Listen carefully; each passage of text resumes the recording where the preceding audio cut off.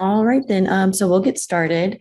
So as we all know, that our group, or excuse me, our cost benefit analysis is on the immediate cost to the government to determine if providing free birth control is cheaper than paying for public medical cost of birth and related. And we're mainly focusing on women who are uninsured and in need of birth control.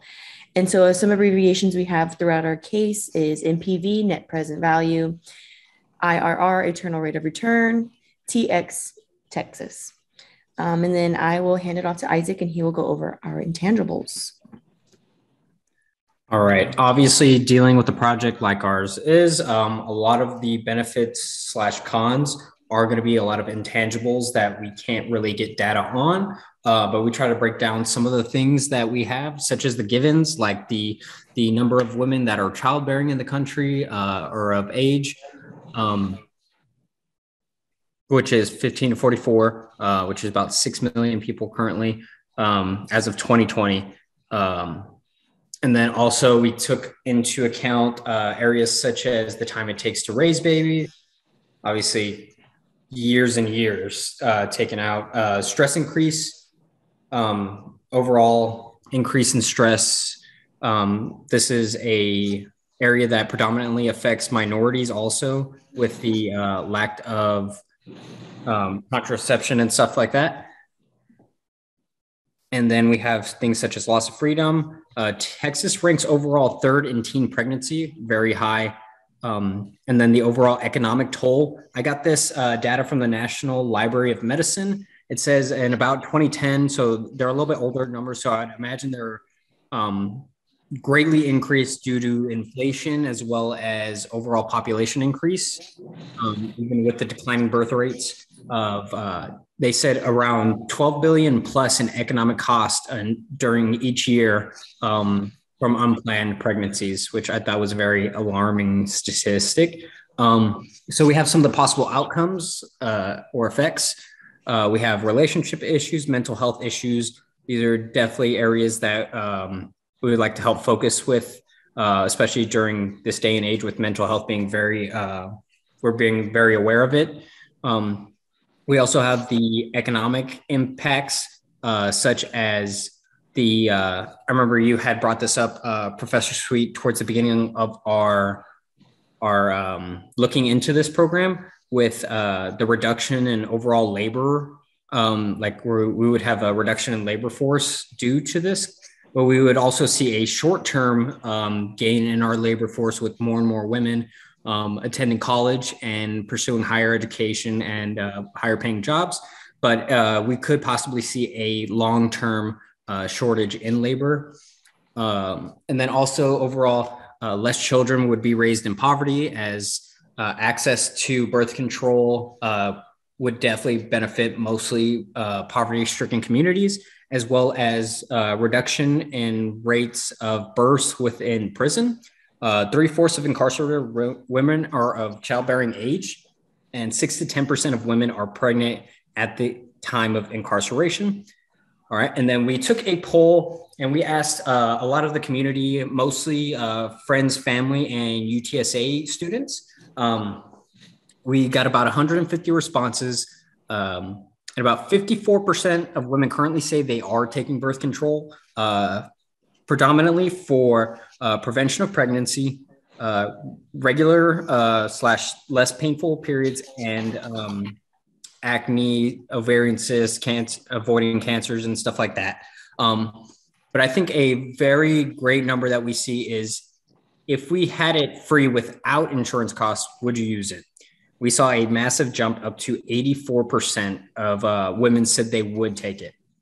Very similar to the areas such as the ones that are currently taking it. And then I'll go ahead and hand it off to Ashley for our assumptions. So for our assumptions, we don't have any startup or initial costs because we would be providing this service through primary care facilities, family planning facilities, and clinics such as Title X and Planned Parenthood.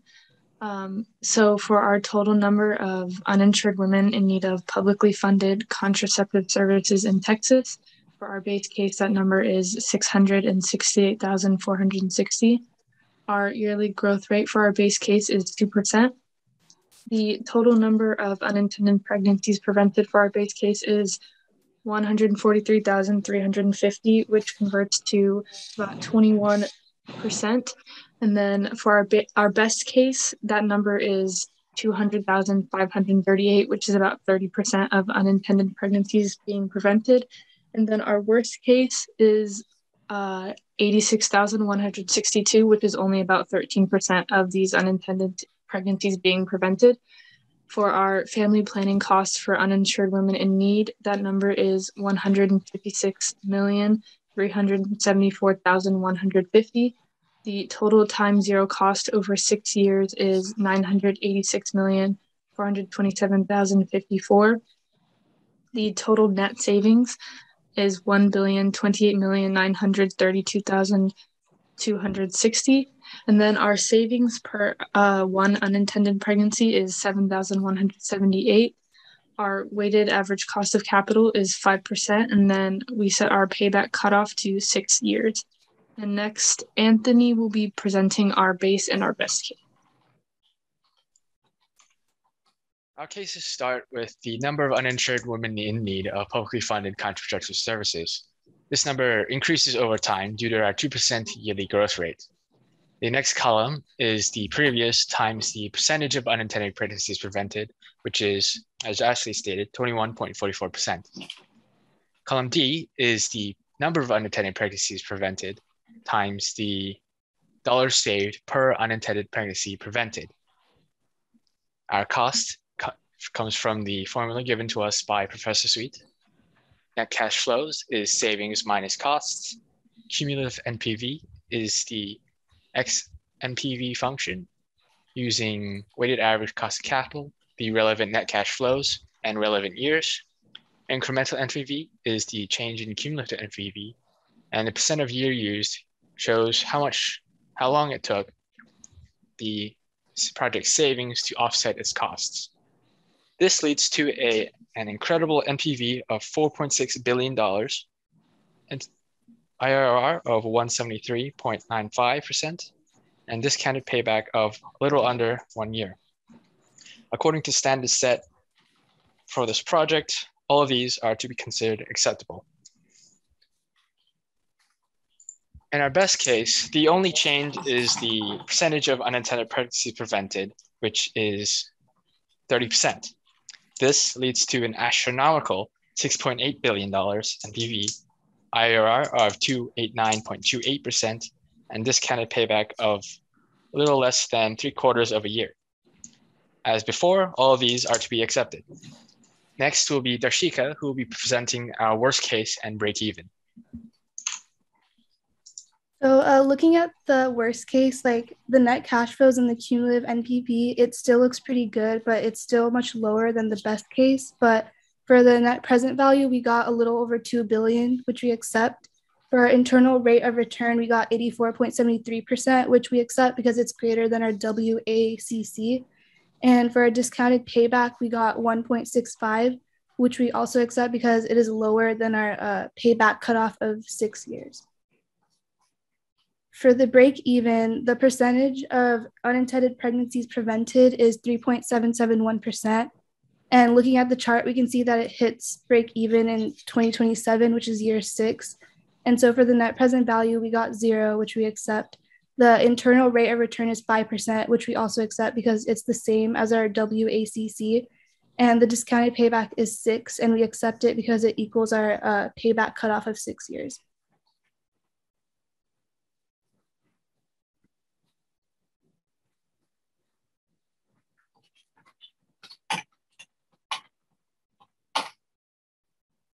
Sorry, I was trying to unmute. Okay, so this is just our summary table overall. And as you can see here, everything is in green, which means that we are continuing to accept all 3 cases.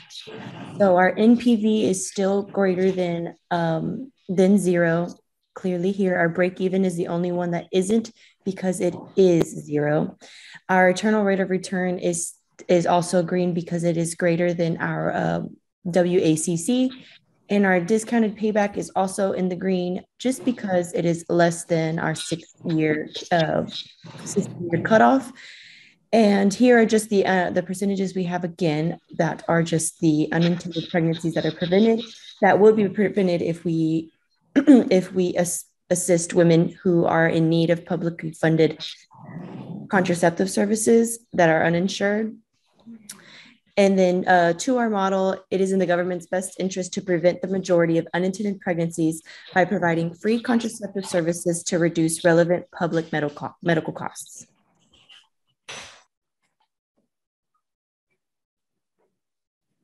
All right. Interesting, good. Let me ask some questions. You've got Nasaya, might be the only guest. She can ask questions too. So to me, for this project, I think the most interesting thing, I'm really impressed y'all did the survey, especially on such a sensitive issue. Isaac, I hope you didn't send out the survey. I initially created it, but I had all the girls in the group. Obviously, I felt weird as a male probably sending that to females, but I asked them, like, were these questions like appropriate, like to ask about like this subject, and they all everyone had input into the survey. And they went ahead and spread it and got a lot of responses from it. Yeah, what I find interesting, and I hope y'all will bring this case up in your economics class, especially if you take a macro, not a micro, but macro, because I mean, this is really cool stuff. I'm really shocked. I don't know how much contraceptive costs for women, but from your data, it's not something you would think is really, really expensive. And yet it's something that's extremely valuable to the woman, and yet your survey and your analysis shows government providing that has a huge impact on people's behavior.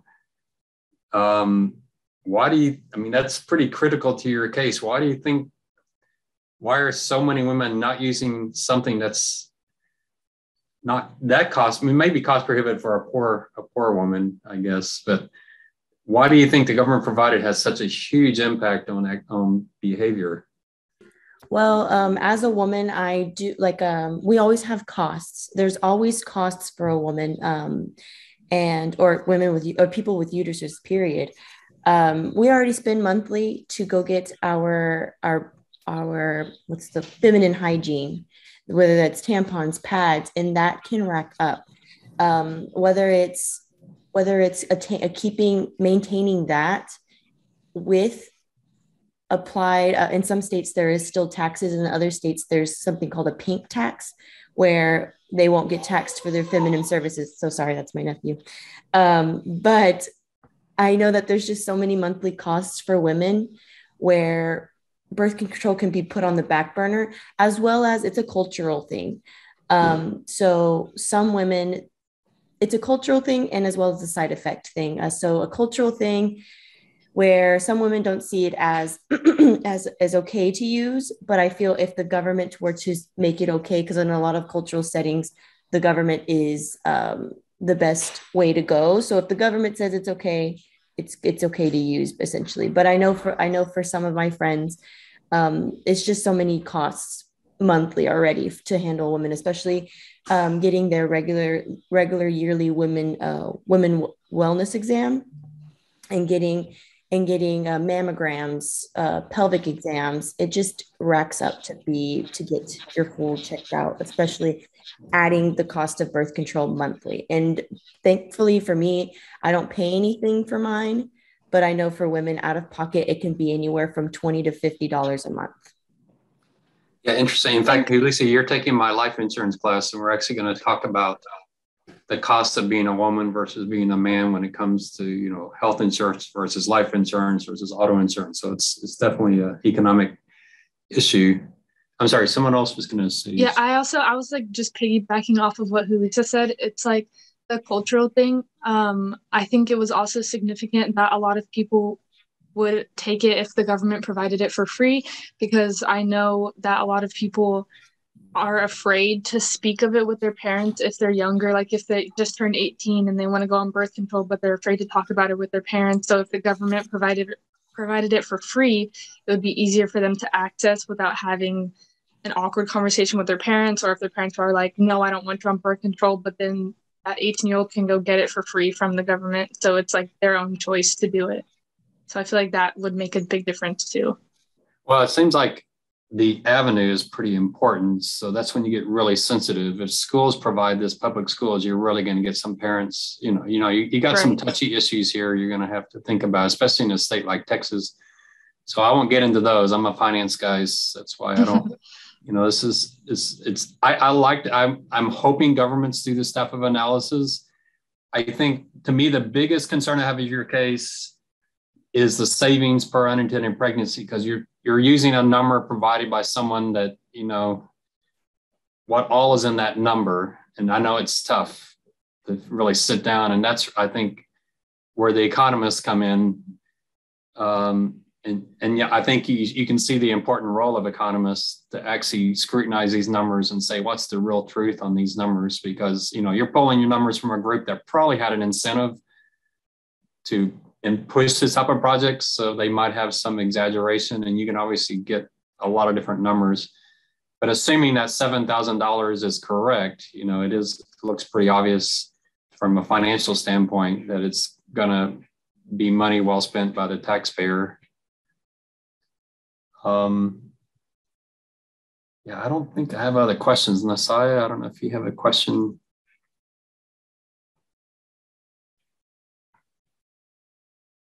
All right, so you picked a tough case and you drug Isaac and Anthony into it.